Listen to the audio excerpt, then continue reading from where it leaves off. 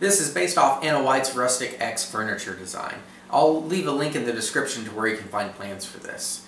One of the ways I deviated is instead of getting 2x4s for the legs, 2x2s for a lot of the other construction, as well as some 2x1s, I just bought some 2x6s and then ripped everything out of that because I have a table saw. If you have a table saw, that'll be a little bit cheaper, and then you won't have to worry about having the rounded over edges and everything will have square edges. But if you don't, then you can just follow the plans and buy 2x4, 2x2, 2x1s and be able to turn out basically the same bookshelf. Now, because my lumber ended up being a little bit smaller, I shrunk the dimensions some. So mine is 32 inches wide instead of whatever the plans called for, and slightly narrower at 17 3/4 inches instead of 18 inches. Now, I ended up making both of these out of, I believe, 7 or 8 sticks of 8-foot lengths of 2x6 and 1 sheet of 1/2-inch plywood. Between the 2x6s, the sheet of plywood, and the pocket hole screws, my material expense was around $60. I'm not including the cost of finishing because there's so many different ways to finish this, from poly to paint to staining to lacquer or burning, whatever you want to do. Those all can carry a very different cost, so I'm not including that. But just for the materials, you're looking at $65 for a set of 2. One will not be half of that because some of those things are a lot cheaper bought in bulk, so you can get out better if you buy enough to make 2 than if you just buy 1. But that's always an option.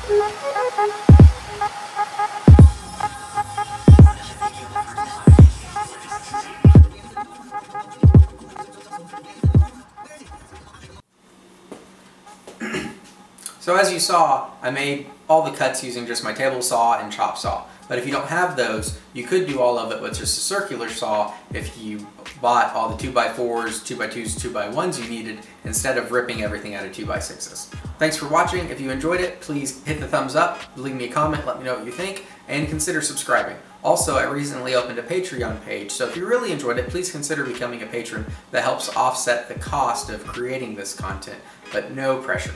Thank you.